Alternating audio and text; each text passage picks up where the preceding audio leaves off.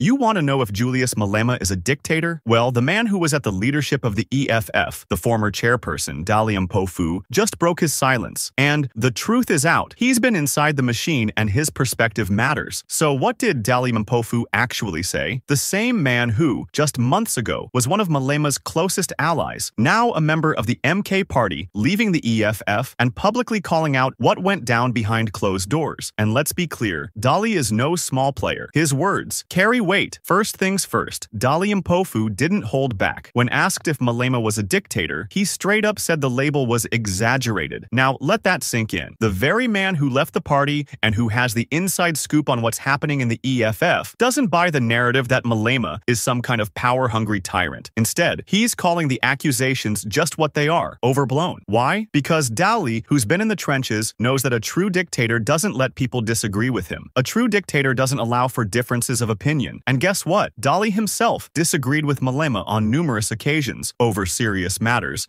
Asked about allegations that Malema is a dictator, Mpofu had this to say. Julius Malema, as I said, is one of the most gifted politicians in this country. All things being equal, he might one day be the president of this country. And it would be to the benefit of the country. And the issue of dictatorship is just exaggerated because he's such a big personality. But speaking for myself and other EFF leaders, there were so many issues on which we differed. I mean, even now, his podcast on Friday, he said that I said that, this is, we must go this way with MK, and he had a different view. But if he was a dictator, why would I have put a position and we had differences and we still carried on? There were many points in the EFF where there was that interaction. Maybe some people don't voice their feelings, that's their problem. But you can't blame him for that. Yeah. But here's the catch. Dali didn't just praise Malema's talent. He went further. He acknowledged that, despite their differences, Malema never shut him down, never silenced him. And that right there is the truth the haters won't tell you. If Malema was the dictator people make him out to be, Dali wouldn't have been able to challenge him or voice a different perspective. But he did, time and time again. And guess what? Malema didn't crush him. He didn't shut him out. Dali was free to speak his mind. Now let's break this down. For years, we've been fed a narrative by people who don't even understand the dynamics of the EFF. They say, Malema is a dictator. Malema doesn't allow dissent. They act like they know what happens in those boardrooms, in those meetings. But here's the thing. Those who leave the party, those who have been in the thick of it, are the ones who know the real story. And when someone like Dali, who's been at the heart of the EFF, comes out and says Malema isn't the dictator everyone claims him to be, we need to listen. That's the thing I respect about Dali, because he has been open about it, he has been speaking about it. And one day, when I write a book, I will have a lot of stories to tell. Even on how Dali became Zuma's lawyer on some of these matters. So,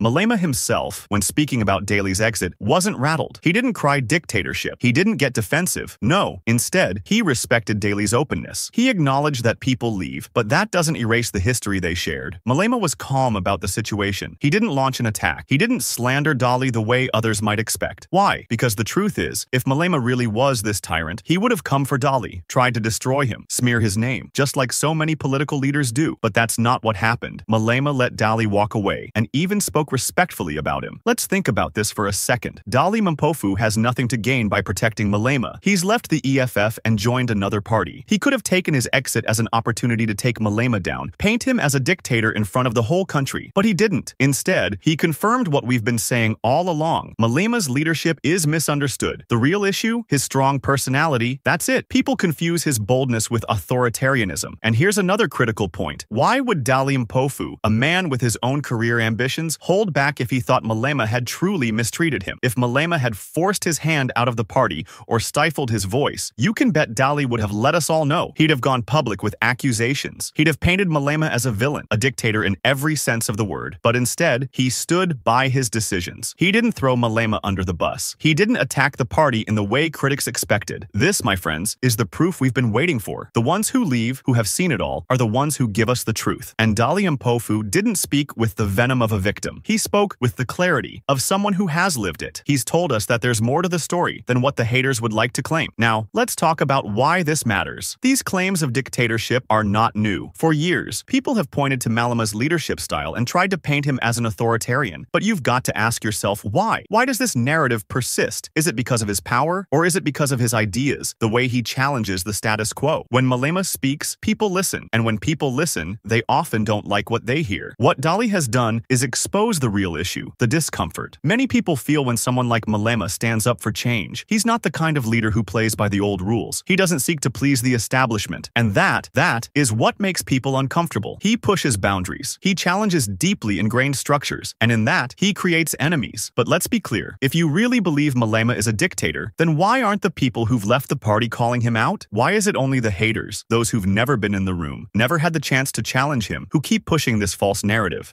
He has been there. I know of the work they've been doing. I know of the work he has been doing and all of that. So this has never been a shock to me. It was just about when is it about to happen. It's going to happen anytime, but we just don't know when. So it eventually happened, and we're fine. Malema's response to Dali's exit was measured, calm, and firm. It wasn't a power grab. It wasn't a dictator's reaction. It was a leader's response, understanding that in politics, people come and go. Dali left, but it didn't break Malema. It didn't destroy the party. And that's the ultimate sign of leadership. Not controlling every move, but building a movement strong enough to withstand defections and challenges. So let me ask you this. Who should we believe? The critics who have never walked in Malema's shoes, or the people who were there? People like Dali Mpofu, who have been at the core of the EFF, who have seen it firsthand. Dali's testimony is crystal clear. Malema is not a dictator. He's a strong leader with a vision, and that's what makes him powerful. And for those who continue to spread lies and unfounded accusations about Malema, don't be fooled. The truth has already been spoken. The real story, the one that Dali Mpofu just revealed, is far more complex than the caricature of a dictator people try to paint. The question isn't whether Malema is a dictator. The question is, can we handle a leader who speaks truth to power? Because that's exactly what Malema does. And that's exactly why he's so dangerous to the establishment. So this morning, when I woke up to the news, I was like, it is what it is. Yeah, so he has sent me a message. First, he sent me a message about the birthday of his daughter turning 21st. So I didn't respond because I could see what Dali was doing. So I knew if he sends me invitation to a 21st birthday party, it means he has sent to everyone, which means we're all going to be united under Dali's leadership. And then he's going to project himself as this guy who brought all of them under one roof. So I said, no, I'm not responding because I'm not going there. And then he sent me now a text a few days after that he wants to see me urgently because he knows Parliament is in recess. He can come to the office, or I go to his house, or he comes to my house. I didn't respond. And because we are so used to this now, my wife says to me, he wants to say his goodbyes. No. I'm not good for goodbyes. So to the end of I'm fine. I don't want. So let him do what he wants to do. So we respect his decision, and there's nothing we can do about it.